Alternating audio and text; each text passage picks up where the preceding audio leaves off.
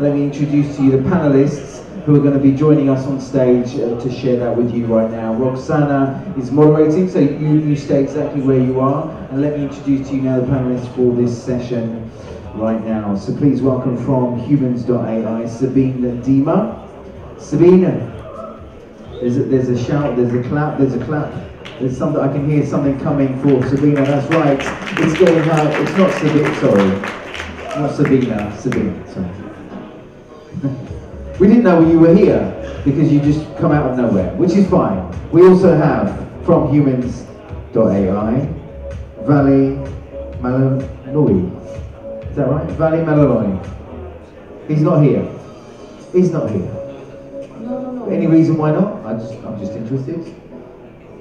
He's ill. Okay. We move on. Hopefully next one's not ill. PhD in Cybernetics. I'm not sure whether that's what he does, but it's Dr. Răzvan Costin. That's you. You're not ill. Hope not. Hope not. Right. We also move on. Dr. Radu, Ionescu, Professor. Dr. Radu, welcome. That's you. All coming from the other side of the stage, which is fantastic. And I'll leave it now over to Roxana to take this conversation in the right way. Thank you. First of all, it is an honor for me to be your moderator. This is the most interesting panel for me, and I hope we are going to be able to offer some valuable information to the audience.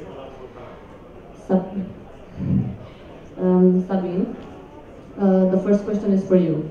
So to give a bit of context, in the early 1990s, there was a tacit understanding that this technology will undoubtedly have a transformational impact, reshaping the way we do business, work, communicate with each other, and entertain ourselves. Fast forward 30 plus years in the future, and it seems that we stand again at the precipice of remarkable change. One of the main actors involved is yet again the internet, or to be more precise, a new iteration of the internet called Web3. From your perspective, how do you see today's iteration of Web3? Can we call it a revolution similar to the internet in the 1990s? Hello. First of all, thank you for having me for the invitation. Everybody knows that Web 1 was about getting access to information, Web 2 was about participating, and Web 3 is about ownership. Where I see the biggest potential and the biggest opportunity is not in Web 3 by itself, but it's seeing Web 3 as a medium. It's in combining Web 3 with other incredible technologies like AI, for example. So we said it before, and I think we were before our times, but I believe that Web 3 combined with other incredible technology like AI, for example, can create something so extraordinary that not even us can perceive all the implications and how the future will look like. It's like trying to see as a human being how big the universe is. It's clear that it's big, but we don't know it for sure. Very beautifully said. So innovative technologies such as artificial intelligence can take its place in this new environment and maybe be the most important actor in this new environment. Exactly. AI is the most powerful instrument humans have at their disposal, as it can answer the needs of a plethora of industries like healthcare, retail, and finance. The list of possible applications for AI is inexhaustible. Dr. Răzvan Costin, this question is for you. From your knowledge of cybernetics and statistics, can you say that AI can rest and develop within a Web3 environment? Or does the centralized way remain the way to go for many years from now because of safety and ethical concerns? Hi. Good question. In my opinion, Web3 is about decentralization and transparency. In statistics, it's very important to understand what are the sources, the information which are used when you try to get some insight from the data.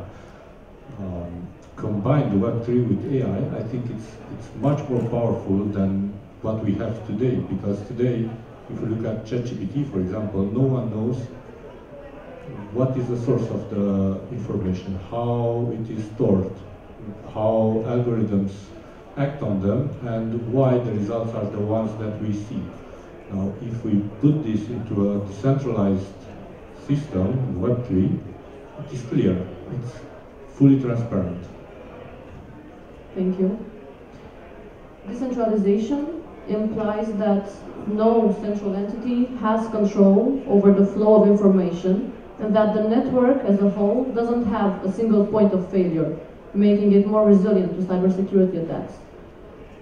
Dr. Radu Ionescu, considering your experience in computer science and your position as founder of Securif.ai, which seems to be a centralized environment, how do you think blockchain can be used as a secure and transparent foundation for AI applications in Web3? Well, thank you for having me here, and thank you for the question. So I would first like to say that at Securif.ai, our platform is not fully centralized because, for example, we run all the AI models on edge devices that are distributed at different sites, and they have access to data, to video data, only from those sites. We do have a centralized components because the output of the AI models is sent to this cloud platform where we show different analytics reports to the clients and so on. But this, the raw data is kept on the local devices, so we do not share this data in cloud. And also this cloud platform is owned by the client in our case. But if we would shift to Web3, I think in our case would be just finding a Web3 cloud platform and basically adjusting our solution to be deployed in this Web3 cloud. So I think it would be as easy as that. What would be more interesting is to train the AI models on this local data. There are some AI algorithms today that are in the area of what's called federated learning, which means that you're training the models on some local machines on data that do not exchange data between each other. So I think this is pretty much compatible to Web3. So in future, our company, we would like to train our models using federated learning, which opposes the traditional way of training the models. When you gather the data on a server, you train your model on the server, and then use that model. So now we're training the model in a centralized way, but we're doing the inference in a decentralized way. So in the future, we would also like to do the training in a decentralized way. Thank you. That was a very insightful answer. Thank you.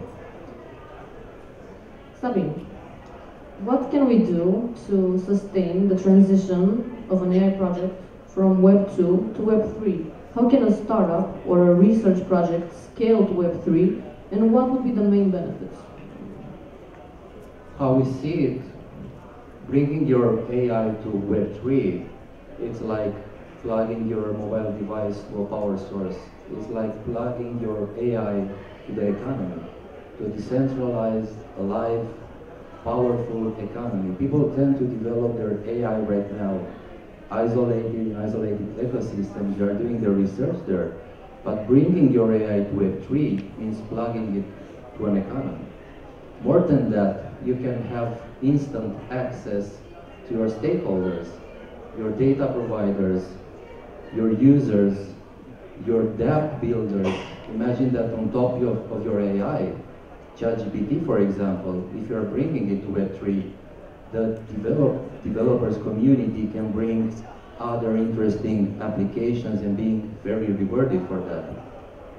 Blockchain and AI sounds incredible, but for a startup, for a developer, it's very hard to bring his AI to Web3. There are different technologies. The network is different. Raising money, if you are a very good technical guy, it's very hard for you to raise money because it applies that you have a different set skills, like raising money. Now, using Web3, you can finance your startup using only a line of code, a smart contract. What we are trying to do, we're trying to help incredible AI technologies or AI startups to bring their AI to Web3 without the focus, trying to help them with tokenomics, with closing the round, with creating the perfect product for them to create a successful and to deploy a successful product in this new ecosystem. Thank you. So values like decentralization, data ownership, transparency, and trust, which are inherent to blockchain technology, define Web3. How can AI be integrated into this area, and how can we instill these values inside of AI? I would like to add on top of what Sabin said. So for me, Web3 is technology plus economy. So the skill set that Web3 developer needs to have is not just coding, but also thinking about economical models, about algorithms, about how to distribute value, how to get adoption, and so on. Again, for AI to, in my opinion, for the AI to work correct is to make sure that whatever database we use as an information source, it is transparent and everyone can check it. And everyone can flag if something is shady or it's not working as expected and so on. And then you basically, you are able to eliminate every single doubt about how the AI is working. Because you know, if we remember in Romania there was a saying that it doesn't matter who votes, it matters who counts the votes. You know, with Web3 and AI you can eliminate this. You can be sure that whoever voted and where the votes are stored, it's absolutely correctly interpreted by the algorithms. Thank you, very eloquently put. So, considering what has been discussed so far, how favorable would an accelerator for artificial intelligence or machine learning researchers or AI startups would be at this moment? How do you finance your AI project nowadays? Whoever wants to pick up this question. So I would say the expertise is growing because, for example, at my university we have a really good master's program in artificial intelligence. So we have like 50 students that come out every year from this program, and they are very well trained in my opinion. But I still think that it is a job that is highly paid currently, so maybe it's more expensive than a software developer to find an AI developer, but it's also kind of expected because the knowledge, the mathematics involved and so on is a bit more complex, so it's more high level, so it's expected to have less people and so on. But I think with the open source projects that researchers release every day, I think this is becoming more democratized in a way. So I've seen, for example, some startups that they don't necessarily have top-level experts in AI, but they still have a good technology because they rely on this open source software. They take it, they reassemble it, they train it on more data, and then they come up with something more powerful that is useful for their clients. So yeah, it's somewhere here in between. Somebody said in a tweet that it's not fair to compare a normal VC with a crypto VC because they're playing with different rules. So for now, if you're an AI researcher and if you have a very good AI technology, that means that you're focusing on developing that AI technology. When you're trying to raise money, that's a different action. So you need to ignore your AI and focus on raising a round that can take up to 6 months, and we're coming back to your AI, probably it's obsolete.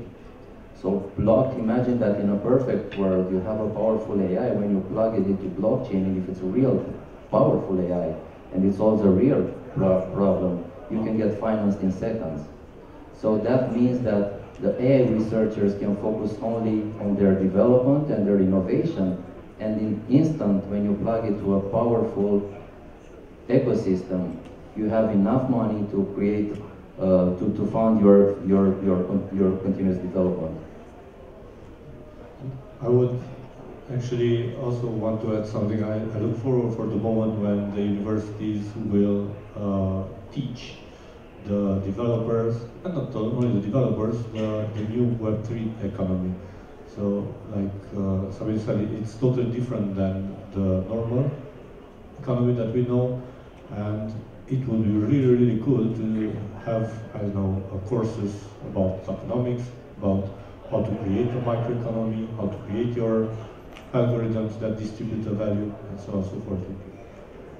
I agree, and at our university we have these lectures from the industry, so that we have people from the industry that come to our university and they take different classes. So yeah, we can also discuss maybe after this session. If you're interested in this, we can propose such a lecture for our students for Web3.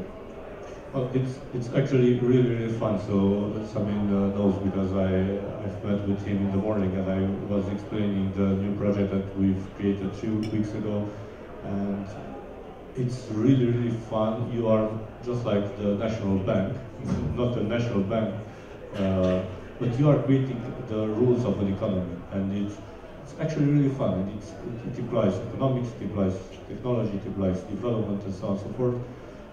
But there are very, very few people out there that can help, and I think that universities should be paying more attention to this for the next. I completely agree with your views, because it all starts with education, and universities are the centerpieces of where innovation and research begins.